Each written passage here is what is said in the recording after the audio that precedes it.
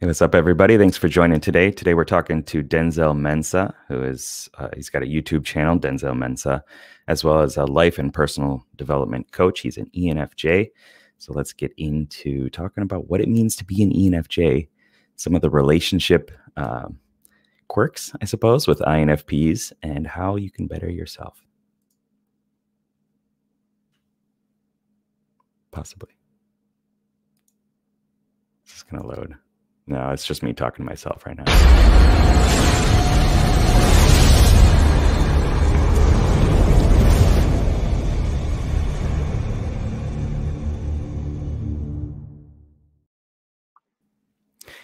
Hey, what's up, man? I was clicking the wrong button. I was clicking the wrong one. I was like, here we go. Nothing's happening. That's okay. That's okay. What's up, man? Yo, it's nice to. It's actually an honor to be on here. Because I watched you all the time. I already told you. And then us both being in profiler training on Personality Hacker and everything. And I saw you. It's like, yo, he's in my class. Like, I don't know. It's like up here, down here. I mean, not to like self-deprecate, but it's just like, it's just like, whoa, like that's Matt. Like, and I don't know. Yeah, so it's pretty cool. And yeah, like I said, I've been watching your content for a while. Like back, one of the videos that I still talk about to this day is that Maui video that you made about him being an ESFP and all the symbolism that you use, like his tattoo representing his FI. I was like, bro. And the Man of Steel video that you did too, and everything, all your RPG stuff. And yeah, so anyway, all that to say, like, yeah, it's an honor to be part of this, man. I'm looking forward to this conversation. Cool. Thank you. Much appreciated. Yeah, it was, Personality Hacker. I suggest everybody check it out. And if you got the funds and the interest in personality type, go there and learn about, in depth about personality type, all like in one nice package. Antonia and Joel are just like a wealth of knowledge and support and help for everybody. So definitely highly recommend that. Though they were one of the big turning points in my life in terms of personal development. Was that similar for you, like learning about personality type and stuff too? Totally. I got into it first from 16 Personalities. Not a good site, in my opinion. Just not, like, so many inaccurate results, and they don't go by the Jungian functions. They go by the Big Five and all this other stuff. But anyway, so I got, I got mistyped on there twice, and I was just like, nah, okay, whatever. Then when I found out which type that I actually was, from my wife's older brother, who was studying all of this in depth, then I started to look more deeply into it. And like, yo, this is crazy. And when I came across like Personality Hacker content, like their podcasts, especially, it really gave me a different outlook on things. Like a lot of people, they see type and they're just like, yo, like, this is cool. I understand myself. But I really like what Personality Hacker is doing, because it's like they're actively teaching you how to be the best version of yourself, not to just understand yourself, but like, okay, you use FE as a talent, but now let's teach you how to use it as a skill. You're using it at a level 5 right now, but the highest level is level 10. Let's show you all the different facets of this function, and why not stop there? Let's go to the other functions that you have in your stack too. And yeah, so from there I just went down the rabbit hole, and then I started figuring out how to do the same thing with other people. And that's how I stumbled into life coaching. And now I help everybody else develop their superpowers as well. Yeah. Cool, man. Yeah, it sounds like a similar journey and similar mindset. Thank you as well about the Maui video and the superhero just content and stuff like that. Yeah, I feel like if I just kind of tweak some of the delivery and keep working on it, it'll land. And yeah, it definitely does. It's always funny because you talk about how like, I kind of like NE rambled over here, and it's like, what? No, I mean, maybe it's the 9 in you, which I guessed. I definitely called it. I was like, bro, is he a 9? And then in one of the videos, I think the one that you talked about with where you interviewed Joyce Meng, your INFJ video, like it came up, and I was like, I knew it, because I don't know, just the energy, like I resonated with that. But yeah, I feel like your NE rambles are not nearly as rambly as you might think that they are. That's good. That's good. Yeah. And you're a 9 as well, yeah? Yeah, social 9. 9 wing 1. Yeah, we can talk about that too. If anybody doesn't know what that is, we're talking about the Enneagram personality system, I suppose. So yeah, okay, cool. So can you just give us like a run through of what is an ENFJ from your perspective? Like, what is that personality type about? Okay. The ENFJ, I'd say they're kind of like the guardian angels of the world. That's the way that I guess I could describe it, at least from my perspective. A lot of times people describe them, or us, as conforming to society. And I think that does happen sometimes, but I think the healthier ones, they're usually actually like ahead of society, and they're cultivating and creating society. I think that people often get a very one-dimensional, maybe even two-dimensional understanding of what FE is. Oh, it's just being nice and manners and giving people what they want. And it's like, that's like a very, very, very basic usage of FE. But when you're like using at a very high level, that's literally what Martin Luther King Jr. used to try to get societies and different cultures to work together and, you know, have harmony despite whatever their differences were. And he cast that vision. I personally believe that he was a well-developed ENFJ, although a lot of sites say INFJ. Me looking at his life, I do believe that he's an ENFJ, though. As well as Nelson Mandela, who did a very similar thing. And I think that in ENFJ, like at their best, that's kind of what they're doing. They're observing society. They're observing how everybody interacts with each other.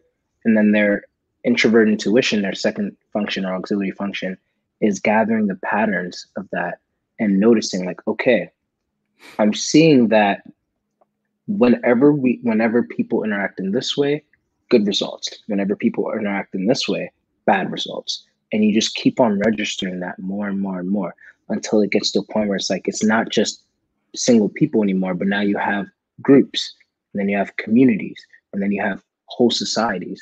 And before you know it, you're like learning, like, and you're trying to help reprogram and reconstruct society as you know it. Like, this is how I believe society should be structured and how we should be interacting with each other for the best results on having group harmony.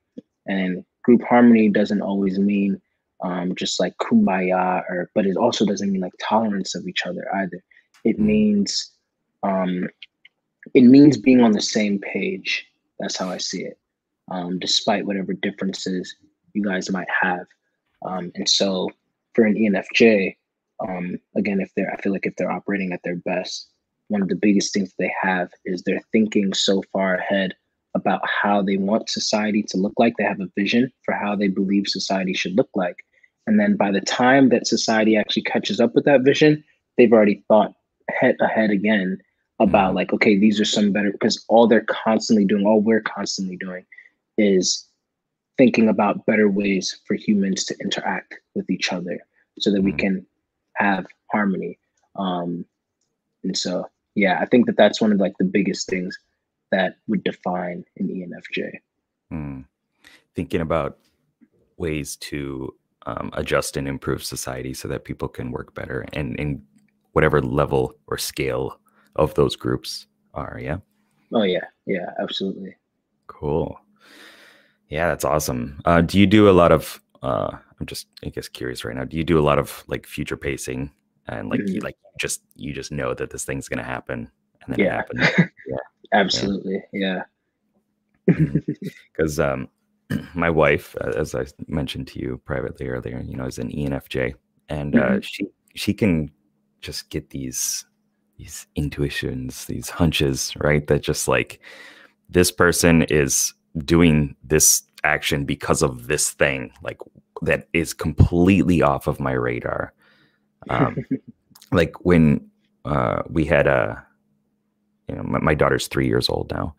Nice. When she was born, we were trying to get some people to come over, and they wouldn't come over, right? And we're like, what's going on? Like we're friends, right? And we kind of figured out like, well, this person can't get pregnant right now. They're struggling with that.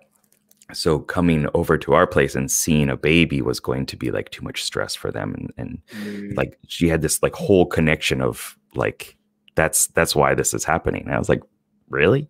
Sure. And yeah, yep. Sure enough, like it came out later that was what it was. And I've just learned, you know, this is something part of my growth journey, especially within personality type, is to defer those things to the people who are better at them.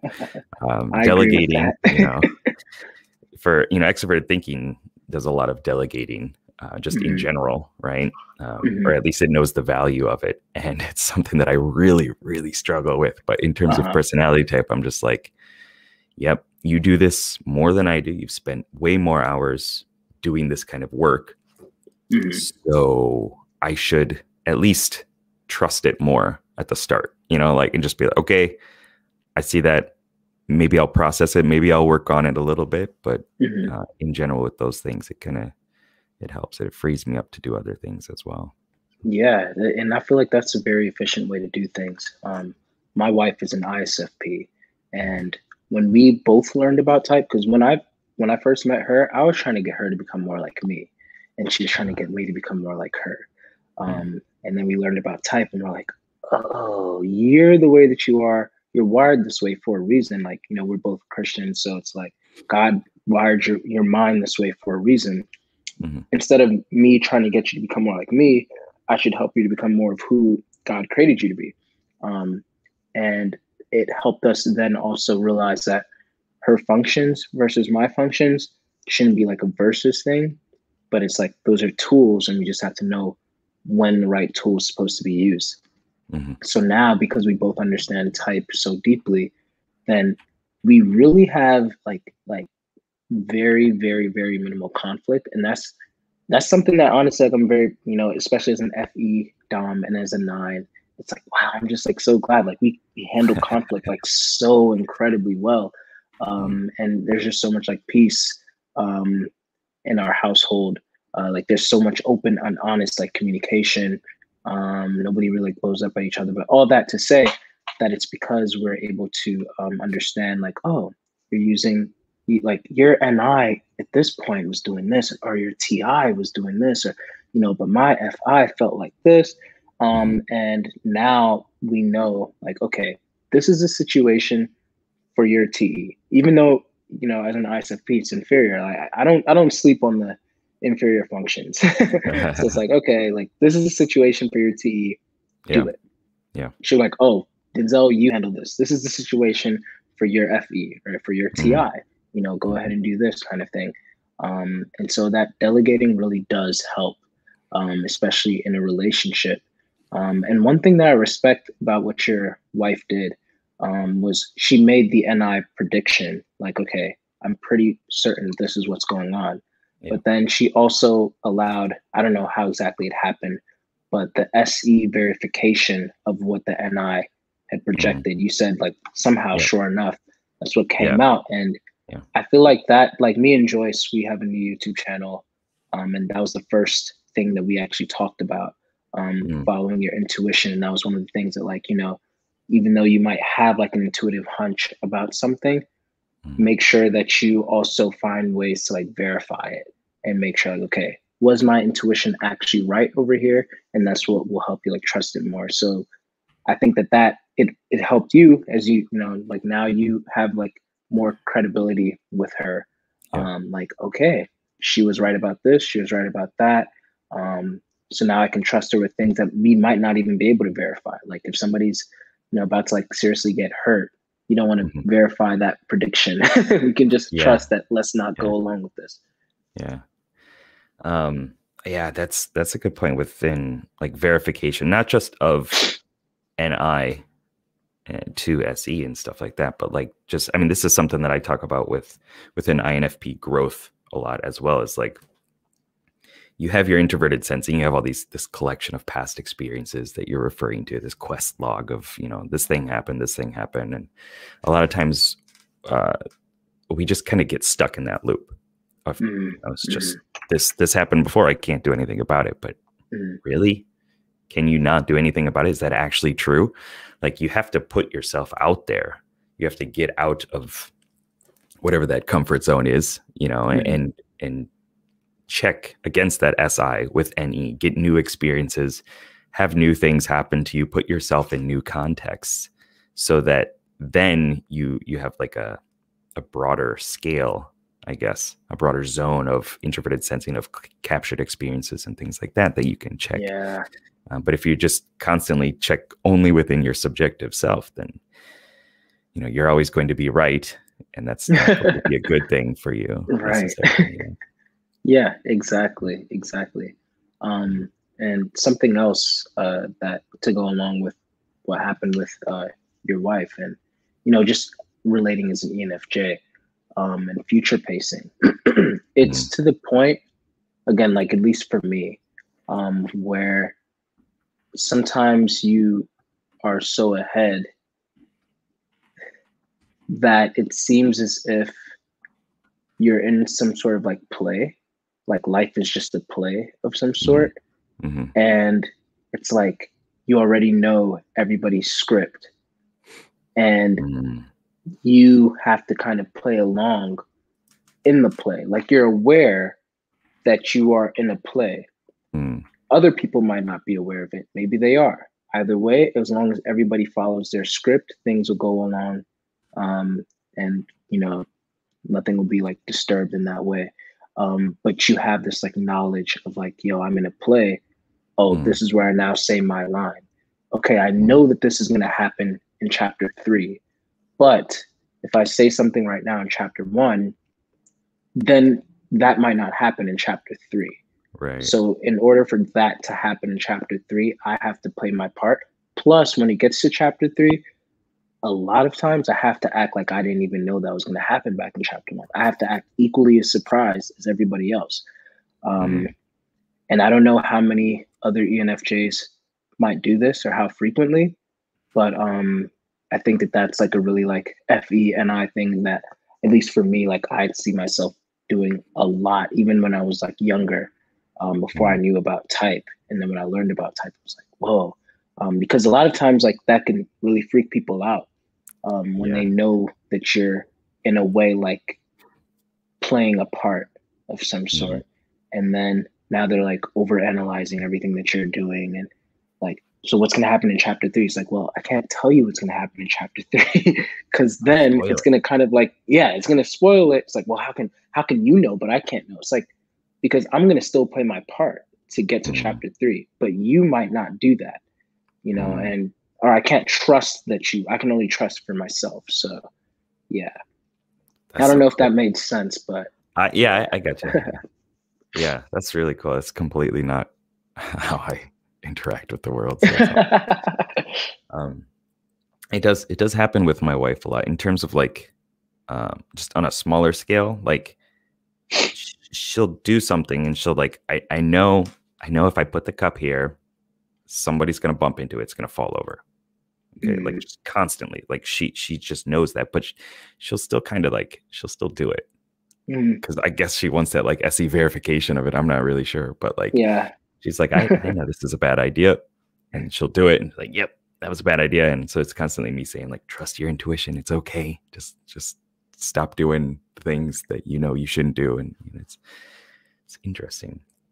It helps a lot with future planning though, because then you understand those types of dominoes that make things happen. So then a lot of times, especially having SE as a tertiary function. It's like, okay, either I know this is going to happen because I've observed everything right now, and and I can just predict that's going to happen, or I know the way to set up the dominoes by knowing the pattern of how things work to where I can make this happen.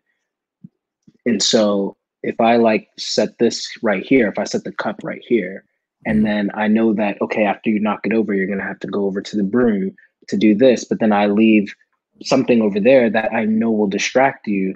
And then it's like, oh, what's this? And that'll lead to this. And it's the whole like scavenger hunt kind of thing, except on like a wider scale. Yeah. Now it's like, okay, I know that you're going to end up at this last point. And it's kind of like playing like like chess with someone. And again, like that obviously can be done in very harmful ways. But usually if the ENFJ is like well intentioned, it's a manner of like actually like, you know, helping the person to get to a certain thing, like arrive at a certain place like on their own, and you're just kind of like, I guess, guiding them in a way. And all of this sounds like very vague. I can't really think of like any examples without it like being like super elaborate right now, but yeah, like stuff like that, like just it could start with something as small as like the cup on the corner of the table to now like just really big things. And that's what I've like really seen within myself. And I'm like, wow, like this is incredible. Yeah, that's cool. I guess related to that, within like conversation, I'll have like a goal of kind of what I want the conversation, where I want it to go. And then I learned to just trust my extroverted intuition to like just start feeding the system with new emergence, and then like playing off of that with the goal in mind. If you have the goal in mind, then you can kind of like weave it to get there. Yeah. Yeah. I don't know. I see that they're kind of connected in like a kind of a different blend of it, right? Like how you're approaching it. Yeah. I feel like I do exactly like the same thing. Like with that whole, like I said, like, you know, life is kind of like a play a lot of times. When you're in a conversation, then it's like, okay, if I have a desire for how the conversation is supposed to come out, then that's when, you know, I might start like, you know, hitting the steering wheel a little bit and doing this and doing that. But yeah, pretty much, yeah, it's the same thing, you know, just like dropping things here and there until it's like, oh, how did we end up here? And again, you have to sometimes low key act surprised to again play your part. That's interesting.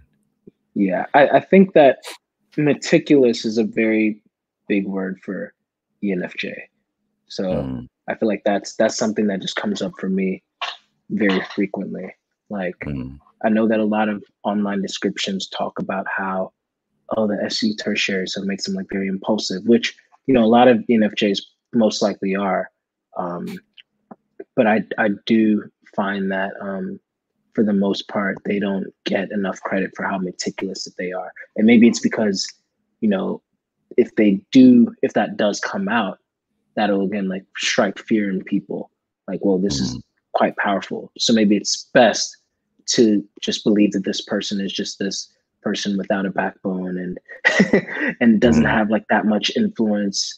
And it's just super nice and all of that. And yeah, that way I think of like, again, like Man of Steel. Like if we don't know that Clark Kent is Superman, then we're not going to try to hurt him. I wrote a poem about this one time where it's like, okay, just because this person might be Clark Kent and he's capable of doing all of these things doesn't mean that he's going to do the things that you're afraid of. But sometimes it's better for Clark Kent to just keep his identity concealed, because people can't trust that Clark Kent is going to always use his powers for good. And so instead, he would just continue to play this person that nobody really would expect much from, or they'd expect like half as much from, a fraction of as much from.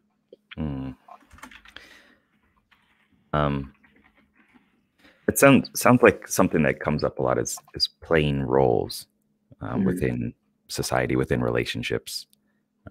My dad is an ESFJ, and he's mentioned like, you know, he kind of feels like a social chameleon at times.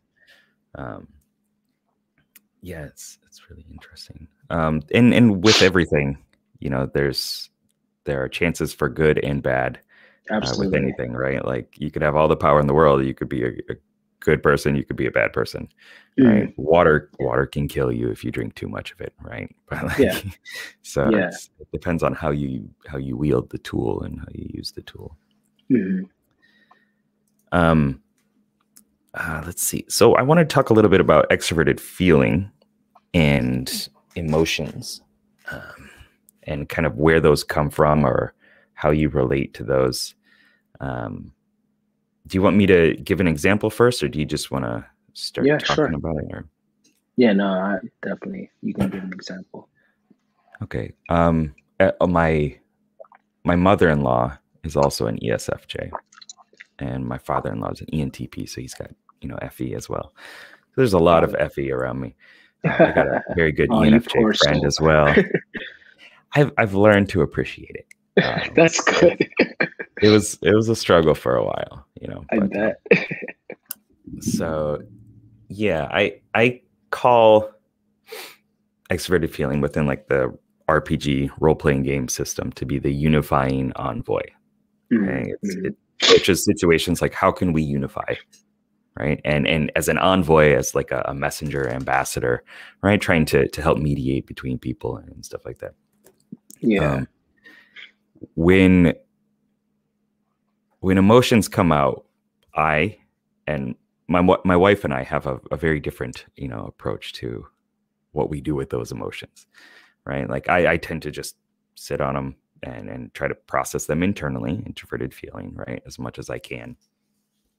Probably won't even say anything about it, right? I'll just kind of, I feel that it's my responsibility internally to process through these things.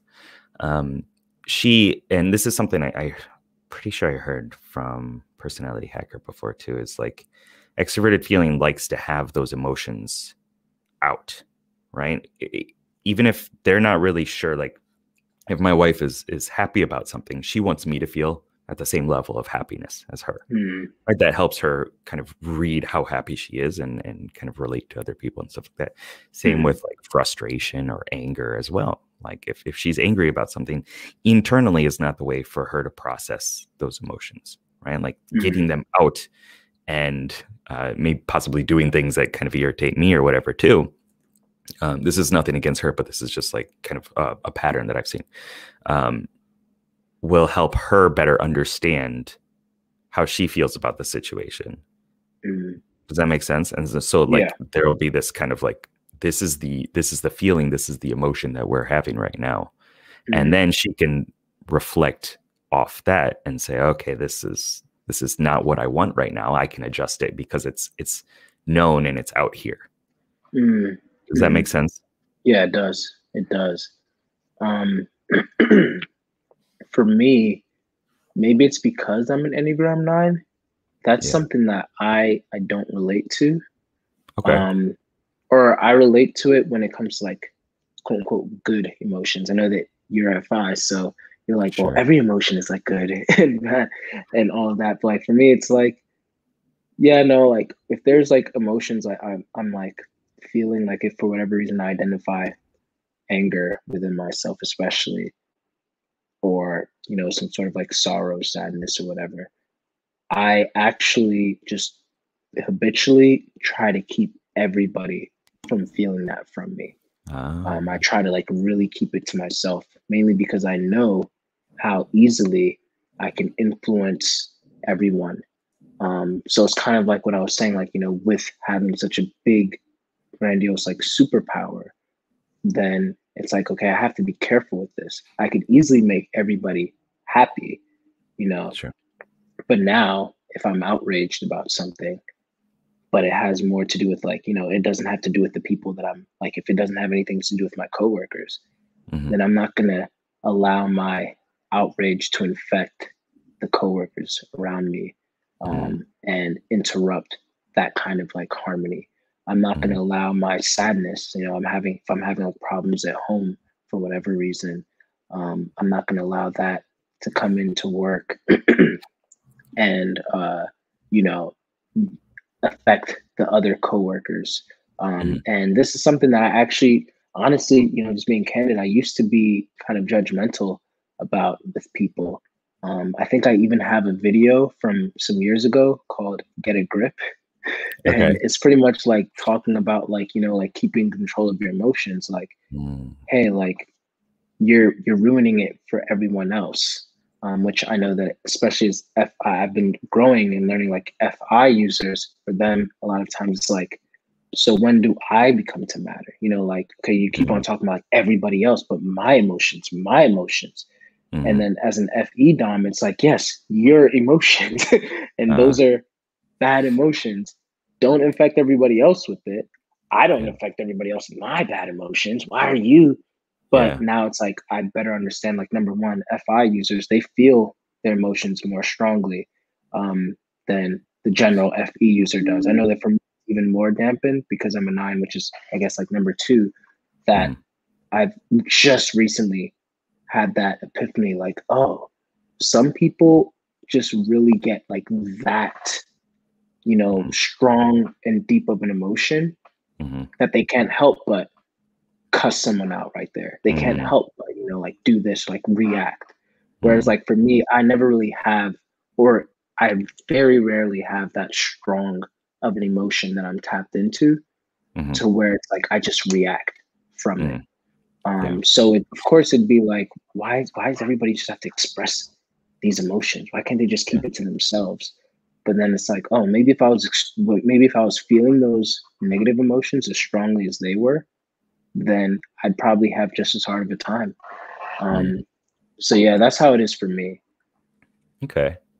That's the last point that you said is like, maybe if I was feeling that as hard as they did or in that way, then I would do the same thing. Like that is like the key to, I think, personal growth and better relationships and everything, right? Is like, if I were in that situation and had all the experiences that they had and had all the context that they had, then I would probably do the same thing, right? If I was raised this way, if I was in this situation, like, personality type, and there's all these other variables, but people try to do the best that they can with what they have, right? With all the resources they have. And so like having that, just that moment of, oh, well, maybe I would do that too. Maybe that's just, they made the best choice that they could. Like, I think that is just so powerful for growth and development. Agreed. Definitely. And within the Enneagram Type 9, I want to get to some of these questions soon too, but sure. Within the Enneagram Type 9, that constant not wanting to rock the boat, not wanting to create issues for other people. I can see that based off what you were just explaining earlier. Yeah. I don't necessarily identify with conflict avoidance, but I would like put the caveat with like unnecessary conflict avoidance. Like if there's a fork in the road, and if there's a way that like I can say it this way, and we're gonna like hash it out and all of that, and then we're gonna get to true harmony, or if I can present it this other way, and we don't have to hash it out, and we just kind of like talk it over in a civil manner, which is always my preference, and then we still get to harmony. That's still conflict, but it's not as like I think that conflict doesn't always have to involve us yelling at each other and not being able to hear each other out. In fact, if anything, that's, in my opinion, the longer route, and I don't have enough gas for that. Like I'd always rather like take this road. And so if I see that, somebody's like trying to like elevate the situation in that manner, I would check out. Like, I think that we are a little bit too riled up right now. So I don't want to say my piece. Instead, I'm either just going to pause this and we'll talk about it later when you're more cooled off, or I'm just going to sit down. I'm just going to listen to you. And then later on, I'll say my piece when I feel like you've gotten it all out of your system. But I'm not about to be like shouting back and forth with you. Yeah. It doesn't serve a purpose in my mind. Yeah. I have a friend that's he's an ESTJ 8, and his wife is, I believe, an ENFJ. But yeah, I lived with them for a while, and there were constant like arguments and stuff like that. I was like, man, you guys always fight.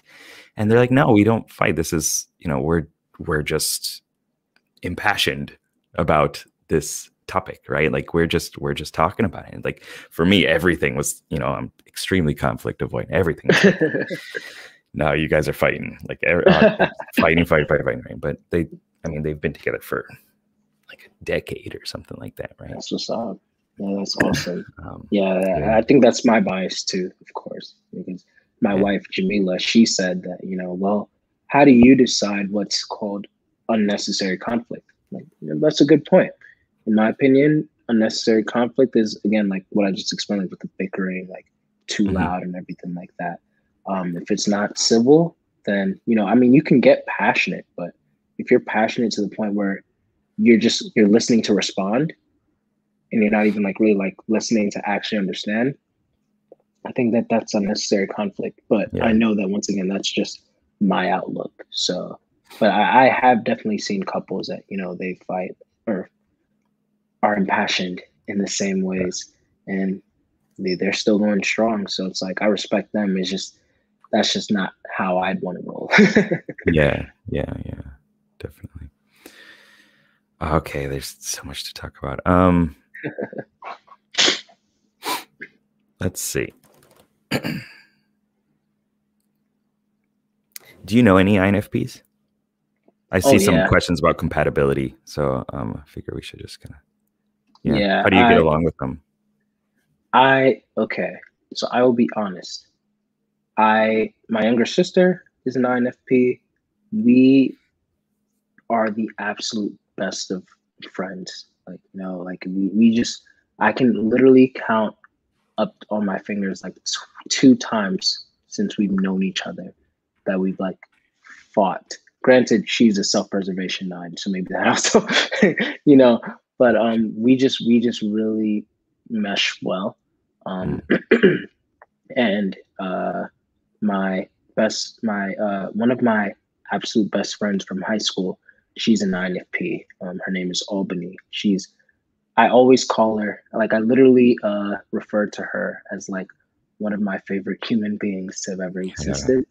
So definitely love her. Yeah. And then I have another friend who's also an INFP. His name is Caleb. Yeah, I know quite a few of them. And I get along with them.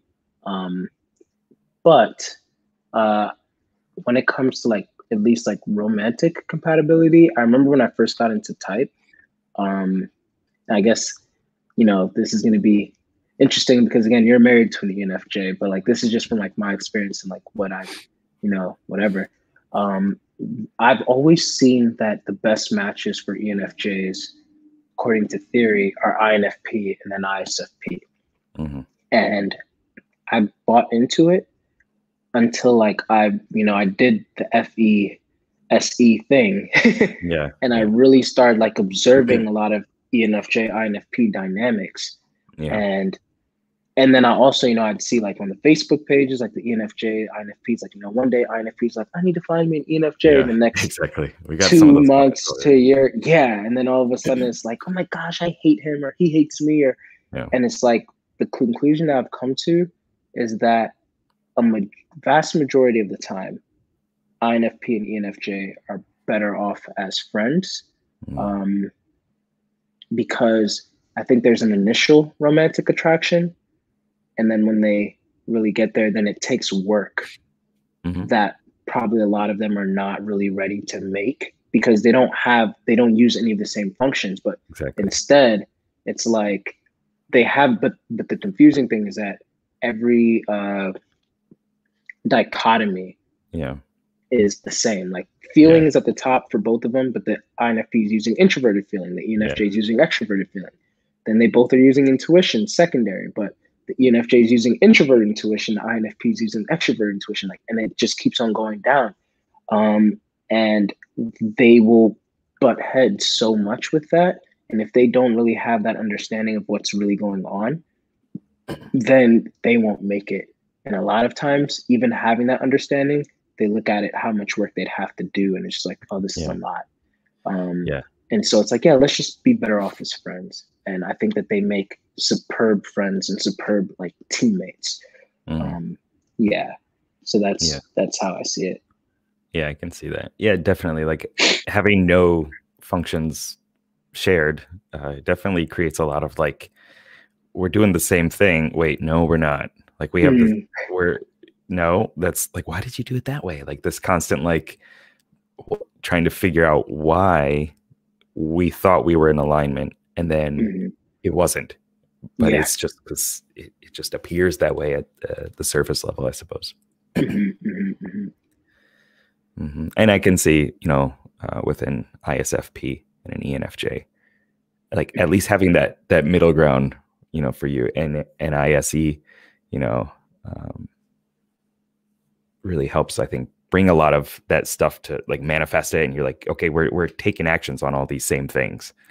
Right? Like this is the world that we're creating here. And then you can bring in your versions of feeling and judging to kind of balance that out and check and make sure that you're going in the correct direction. Right. Yeah. Because it's like we're seeing the world in the same or at least very similar manners. And so then when we talk about it, then it's like, okay, you are seeing what I'm seeing. But then it comes to like the FITE, which is where sometimes we might clash. It's like, well, I want to do this with this information. It's like, well, I want to do that with this information. Whereas like, you know, with an NFP partner, an NFP might look, it's like, you're not even seeing the world the same way that I am, but it looks like you are because again, it's like we're like the feeling, intuition, sensing, thinking. And so, yeah, that can get kind of like tough, for at least from my perspective. For sure. So let's bring up this one. I'm going to try to read it. I have a light right here, so I can't quite read it all. So hi, Matt. This is bad. All right. I'm an INFP and my BFF is an ENFJ. I sometimes feel overshadowed by her extroversion on social events as she loves talking and attracting most of the attention. Any tips on how to work on this? Yeah, that happens. Yeah.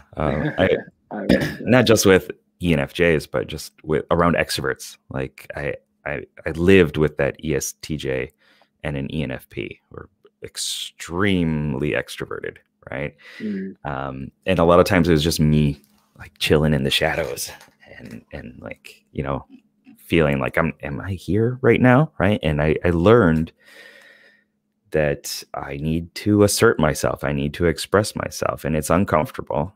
It's awkward to try to fight for attention and fight for the spotlight, but you don't have to see it that way. You can see it as like, I'm offering something to this conversation, right? I have something important to share, because you do, you know, whoever you are, you've got something important to share.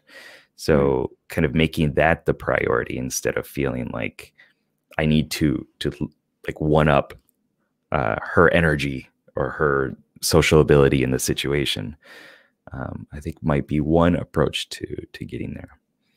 For sure. For me, I think two things come to mind. The first thing is that I wonder if your ENFJ friend even knows that you want the attention. Because a lot of times, you know, we assume for other people, but I guess that doesn't mean that we're always right. So because you might be a more introverted person, then I wonder if she believes that she, if anything, has to take most of the hit. Because I know, like, I have an ISFP wife, once again, and when we go out to like social events and everything, she told me that she loves to like kind of like use me as a shield. Yep. I am an extrovert, yes, but that doesn't mean I always want to be the one doing the talking. I don't always want to be engaging. I don't always want to be like attracting like attention or whatever like that. But if it comes down to it that one of us are going to be getting attention, I will take the hit for my wife because I know that that'll mess her up even more. But if she communicates to me in some way that she wants more of that share of that attention, I will happily allow her to have more of that space. And so I wonder, if that ENFJ of yours knows that they are not really necessarily protecting you from the attention, but if anything, they're taking it from you. And you actually would like more attention despite being an introvert. So that's the first thing that comes to mind. And then the second thing is, for me, my preference usually is actually facilitation. So it's not even necessarily like being the center of attention, but more like making sure that if anything, I'm behind the spotlight. So I'm like, I'm like shining it on everyone else. And allowing everybody to like, okay, if we have a mic, sure, I might be the, if you consider being the center of attention, being the person who controls where the mic goes, okay, fair. And that's probably me. But I won't always be having the mic. I'm trying to make sure that everybody else has the mic. If anything, that they speak more than I do. And when I see that things are like dying down, then I'll try to like amp up some more conversation in some ways. So that's at least how I view things. Yeah, that's good. Definitely the first point, especially like make sure you guys talk about it, like if you got whoever it is, if you have an issue with your partner or a friend or anything like that, like they might not know, right? Especially for INFPs, we hold a lot of that stuff very close and we try to hide it and cover it up and stuff like that. So talking about it is definitely a good thing. And there are those tendencies and habits that your BFF will probably drift more into the spotlight, right? Just by who they are, right? By the actions that they take and the mindset that they have. But that doesn't mean it's always going to be like that. It doesn't mean it has to be like that. And it could be something that both of you work on and you train yourself as an INFP to get more comfortable with creating new experiences and commanding and controlling those experiences in whatever way that works best for you. And for the ENFJ, that might be, the on-ramp into doing what you were just talking about, Denzel, of like being able to kind of step back and facilitate the engagements more, right? Maybe that's what the BFF needs, right? But hasn't gotten to that threshold yet. And maybe that conversation is something that would do that. Yeah, I agree. Cool. Let's see, we got, trying to think, there's not really too many questions up right now. So I think, yeah, you did catch a live one. Thanks for joining. Is there anything that you feel would be, from your perspective, maybe a growth point or something that INFPs could take from ENFJs? I know that's a massive question, but I'm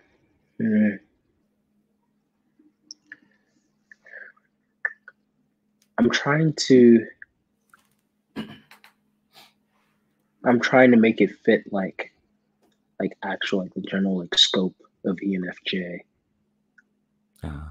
Well, just in general, advice to INFPs, or I think that one thing that I guess like I've noticed from INFPs a lot of times is, and again, they can't help it from my understanding, because they're FI dominant, is that everything that's said is like, taken so personally.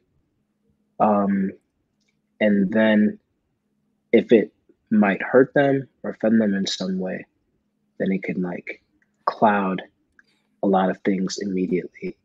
So then it clouds their judgment of a person to now becoming like a confirmation bias, or it makes them automatically like, you know, just all of these things. Like, it's like, oh, as soon as somebody no longer fits the INFP's like ideal of a person, then it's like just this one aspect, a lot of times, not always, but I've seen it a lot of times, can destroy the whole castle of the relationship. It's like, wait, what? This one thing, I never thought that you would be this way. Well, then how many other things are there? And it's just like, wait, whoa, I'm still who you think that I am. It's just, I've changed in this area, or you've changed in this area. Then how many other things are you going to change in? Or like, I feel like I don't even know you anymore. It's like, what? That's a little bit of a stretch. I wouldn't say that you don't know me, but yeah, I think that's probably one of the biggest things. And I guess the reason why I'm hesitant to say, oh, you should learn this from the ENFJs, is that I could potentially see ENFJs doing similar things. So I wouldn't say that, you know, ENFJs are like the token type that practice this. But I think that generally speaking, I have seen ENFJs handle such situations better because they are focused on how are we connecting? Well, what is wrong with this dynamic? And how can we fix this dynamic? And so they are often trying to actually, like, you know, say, like, okay, what did we get wrong here? How can we adjust this? You know, etc. I want to hear you out. Dang, you know, I actually didn't expect this from you, or I thought of you in this way, or whatever. But okay, no, we can still move with this. Whereas, like, at least from my experience, INFPs a lot of times, once, like, they can love you so hard until one or two things that didn't fit their view of you, their idealized view of you, especially like lacking SE, I guess. It's like it shatters, and then boom. So that's kind of how I view things. Yeah. I think one thing that might be a possible explanation for what you were talking about like finding, you know, the INFP might find one thing that the partner does that they don't trust or whatever, and that kind of expands out, is because within us, we also deal with that. Like if I'm drunk and I do an action, then like I've done that action, and now that version of myself is inside of me, and that's something that now I have to contend with. Like, I'm capable of doing that thing, and if I'm capable of doing that thing, well, what else am I capable of doing? And so then there's this whole, like, I have to redo the puzzle of my identity, right? And so within another person as well, like, if another person did something that I didn't agree with, then I'm like, well, maybe I misjudged that whole thing, and now I gotta try to figure that out. And then if you're not, like, bringing it back to the very start, if you're not verifying, right, then you have, it's just speculation, and it's just going into yourself and pulling out all these probably negative experiences, negative viewpoints of it, because you're pulling information to make that evaluation that your FI did accurate, right? And it's just going to appease that. So, like, the best thing is to get out there and actually have a conversation, and interact with the other person and tell them about it. But that is, you know, that's hard. Yeah, that actually makes a lot of sense. That makes a lot of sense, because FI could be, you know, correlated with TI, where it's like, if TI might find like one node in the system that's like, you know, like inaccurate, it's like, oh no, like this whole system is flawed. And so yeah, same thing. Like FI is like, oh shoot, like if I can see this in myself, I'm like, yeah, that's a really good point. That's a really good point. And then I guess like that's that, projection, which I feel like also happens a lot of times. And I'm gonna reverse this question back onto you. So be ready for that. Okay, thanks. But yeah, I've seen that also happen a lot of times where it's like with FI, it's like, okay, because I would feel this way in this situation, that means that you must be feeling this way in this situation. If I was getting this much attention in this situation, I would become egotistical.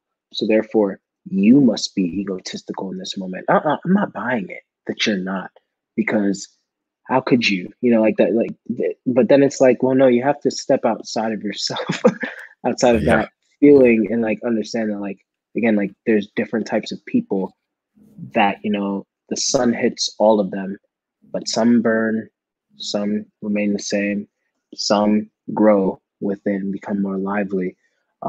And so even though you might have burned in this situation, that person might be flourishing in this situation. In the same sense, you might flourish in a certain situation, but another person might burn in that same situation. And so although FI helps a lot with like being able to understand itself, and it's like, okay, from more deeply understanding myself, I can now understand you. Like that's how FI is.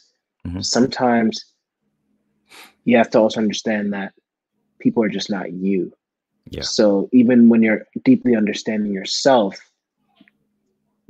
as much as you might understand yourself, because the simple fact that the person is not you, they're just not going to operate the same way. And I guess that's where SE and NE come into play, where it's like, okay, what other possibilities, or what is actually factually, empirically just going on with this person? That means I have to now go and ask the person. That means I now have to go do this. Oh no, that's extroverted. I don't want to do that. Yeah. Exactly. Yeah. Yeah. I see there's a question about that. It's split into like 3 messages. So I didn't pull it up, but it's basically, like the ENFJ feels that he completely knows the INFP and everything about them, and he's trying to help. And that person, the INFP, feels controlled in the situation. Like, you don't actually know me. Right. So like it's going with both. And the solution to all this is to just talk it out. But I mean, I definitely ran into that a lot with my ENFP friend, actually. Like, we would just get into these situations where like my FI is saying, this is what I would feel, this is what I would want in a situation. And then I do my NE thing, and okay, that's it. But he's got his own perspective on it too, and he's got his own situation that he was looking at me and saying, well, this is what Matt would want. This is what Matt's thinking. And so we just kind of like misaligned, because I think the starting point of FI, whatever identity point within FI that you're starting from, and then going out with NE to over here, and then over here. It's going in a completely different direction, possibly, than the other one. Even if it is the starting initial like identity FI point, right? It could go in a completely different direction through just imagining the possibilities and right? Yeah. And so just re-grounding the situation, I think it's just so helpful. And it's hard. It's hard, as we both mentioned. For sure. And I think like that's a big tip for ENFJs too. I feel like one thing that I've learned is to never act like I know someone. First of all, like, nobody likes that, which, is possibly FE 101, maybe FE 102. But the thing you should just know is nobody likes when you're like, oh, like, I know you, unless if you're saying something along the lines of like, no, like, Matt, I know you, so I know that you did not kill that person. I know that you did not, and that then all of a sudden, like, it's a different context. So it's like people are like, yes, you do know me. But if you feel like you know someone in a way that's like, and ENFJs, like, we're like, this is our God complex. It's like, because I know you, that I do know what's best for you. Yeah. People don't like that. And so therefore, I think that's where, at least for me, and I'm definitely playing my cards here, it's like one of two things. You either just really just release that idea of like you actually like knowing the person, or you can still hold on to that thought like, okay, I do feel like I know this person. But again, play the part. Play as if you don't know them. Play as if like, it's like my wife and I, it's so funny, Matt. Like you will be like, and she knows this too. And so it's kind of funny because when this happened, then she can like laugh about it now. But like sometimes she's like saying something or like she's explaining something and my NI leaps and I'm able to like say things like, okay, you're saying this, that, like before she's even done. And before she even like hears what I said, she just says, no, wrong.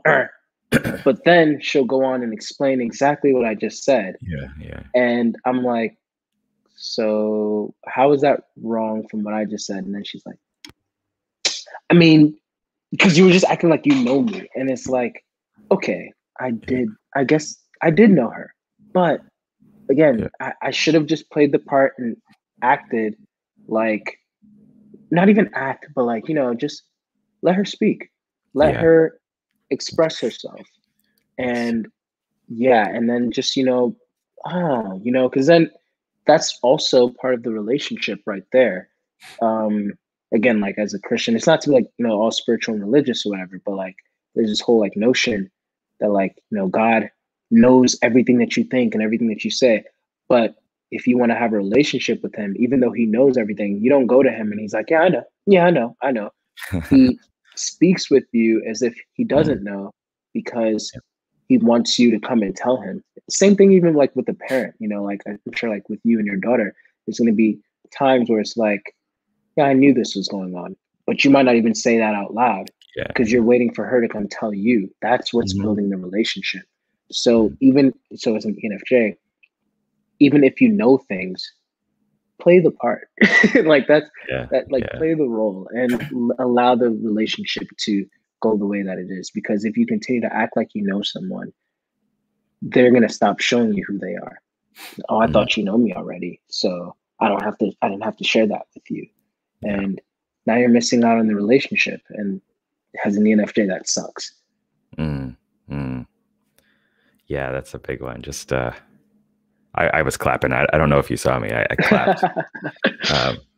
Just waiting and listening would be so helpful for us INFPs who talk slow, who need to feel through how they're feeling to express what it is.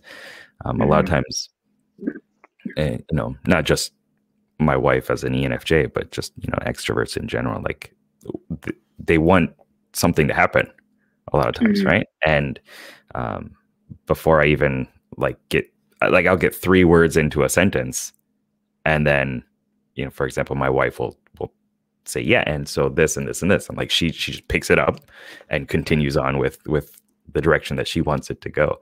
And a lot of times that is in the direction that I want it to go too. But like, I want to say it. Like, just give me a second to get this. That's my line. Yeah. Right. Yeah. Let them play out the script. And I will say, I think the reason why that happens sometimes too is because it's like an excitement. Like, it's kind of like that moment in Frozen where it's like, that's what I was going to say. And then it's like, oh, we're like really like vibing. But people won't always take it that way. They're like, yeah, that's what I was going to say, but I wanted to say it. It's like, oh, I thought that we were going to, that's not what's happening. Okay. My bad. Yeah. It's people are weird.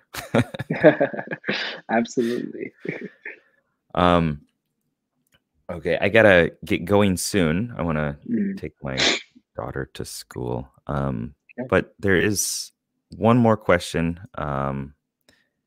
So any tips for an INFP to, I can't even read it, getting closer to extroverts or ENFJs?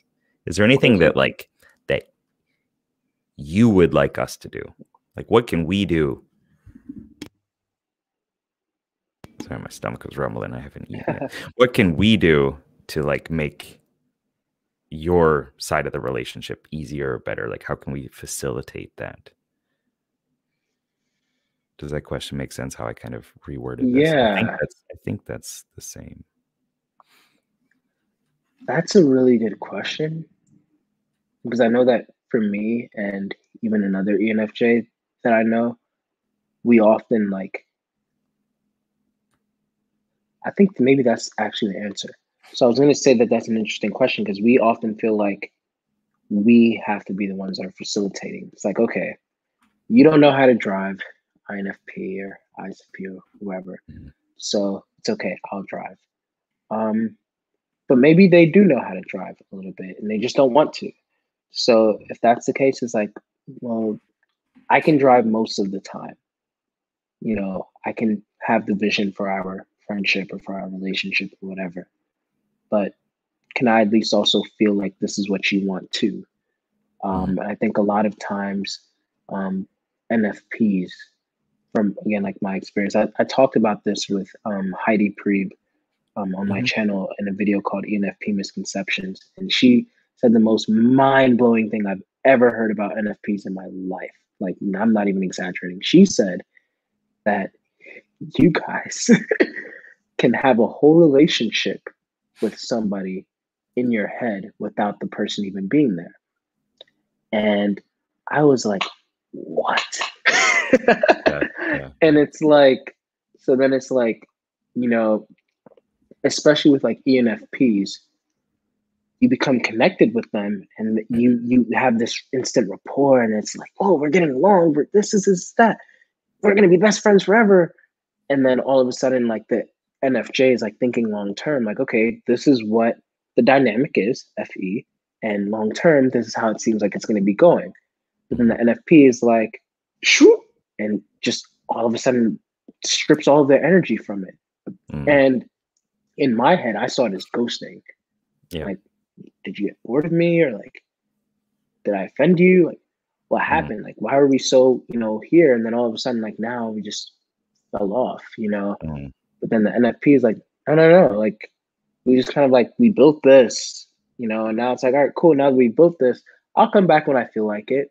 And maybe I won't feel like it, but, you know, and then it's just like, well, the fire's dwindling and dying.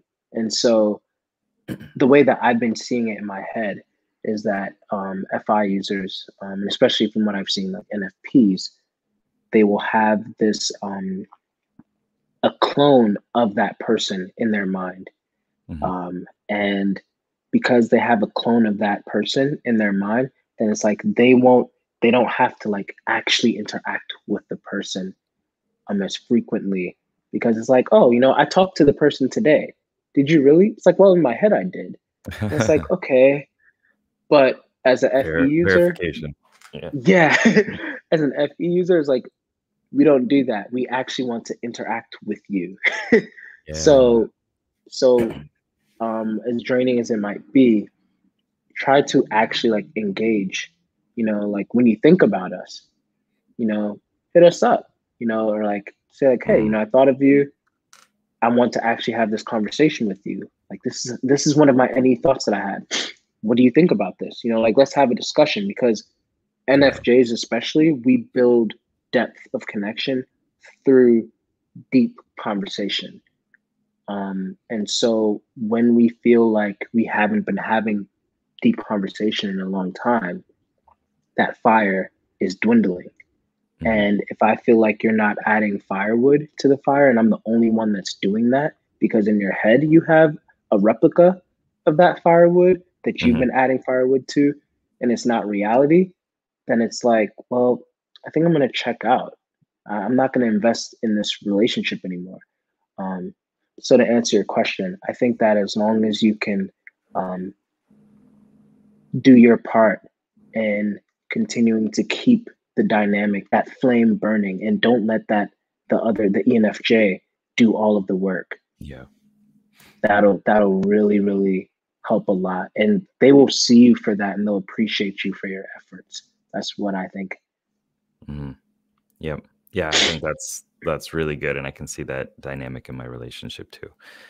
Definitely more investing of myself in that with intention would improve a lot of things as well. The standard perceiver, the FP desire to like just not be tied down, I guess the NP as well, right? To just not be tied down and be able to deal with it whenever it comes up and not have to worry down the line. All that stuff is quite a big pull, but investing yourself into the relationship is very much a key. Yeah, for sure. And I, right before you get off, I just want to know, like, what would you say for ENFJs, especially like being married to one?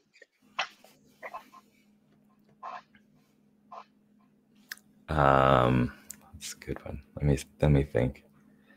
Definitely, as we already mentioned, like give time for the INFP to think through and talk about things in their own way, and just sit back and listen, or at least pretend to listen, and then pretend that you stop pretending, and just But it's it would definitely help, I think, a lot of the relationship stuff. And yeah, there's always, I don't know really how to word this. There's always this back and forth between like, you're not expressing enough is what I'm told. And I'm like, well, I'm feeling it. Like I feel it in here. I'm just not expressing it. Right. Like, and this constant like kind of push for me to what I feel is act, and express it more in a bigger way. But that feels disingenuous to me. Right. I'm feeling it deeply. If I'm like, oh, this is amazing. This is the best food ever. Like that feels like I'm just, acting for the sake of acting, but I am feeling it. So I think there might be some way to kind of appreciate that within the INFP. Like if I say, I like this, I like it. Right. Like, like just trust that if I took the time to bring that out and say, yes, I like this thing, I want to do this thing, then please trust that is, sorry, my stomach is so wrongly. Please trust that is like true. And I mean it. And I might not be expressing it too much here or with my eyes or like the volume of my voice or anything like that. But it is truth. Are y'all able to articulate it well enough? Like the INFP Albany friend that I talked about earlier, she expresses, and she's not like grandiose with it, but she'll like either text me or like we'll be on FaceTime and she'll like tell me like straight as face, like Denzel, like I really appreciate you, and boom, boom, boom. And if anything, I prefer that personally. Like I'm not really that big of a fan of like type of energy. Sure. Yeah, but I am like a words of affirmation type of person. And if I get if I get the tone that like, no, you are serious, and it's not like oh yeah, I like it, but it's like, hey, actually like that really meant a lot to me, I feel like that'll do it for me. Yeah. Like, okay, I can actually see that you did sincerely feel it inside, kind of thing. I think the words of affirmation kind of love languages thing probably comes into play too. She's more of like an actions and got you. Okay. Things. Got so, you. Yeah. Okay. Yeah. Yeah. I don't know. Just comes back down to talking through the relationship, I guess. For sure. I do got to get going. Got to make sure that I can at least say goodbye. She's downstairs. So. Yeah, no problem. Thank you very much for joining. This was a great conversation. It was nice to get to know you better, as well as get to know more about ENFJs from your perspective. Absolutely, man. Thanks for having me. I really appreciate it. And it's great getting to know you more as well. Thanks. And thanks everybody for showing up. It was nice to have the support and questions and stuff in the comments. If you want to check out Denzel's channel, just YouTube Denzel Mensah, as well as we'll put a comment down below and I'll pin it to the top, and everybody can get more information about your coaching and services and stuff too. Yeah, sure. I mean, I guess if you don't mind me also saying that me and Joyce Mang, the INFJ, that was actually on here a couple months ago, I think. Yep. We also started a new channel like literally this week. It's called The Knife Show, so NIFE show. Okay. If any of y'all are interested in that, y'all can definitely check it out too. We have a lot of videos coming up on there soon, but yeah. Awesome. Sounds good. Yep. I'll put that in the comment too. Nice.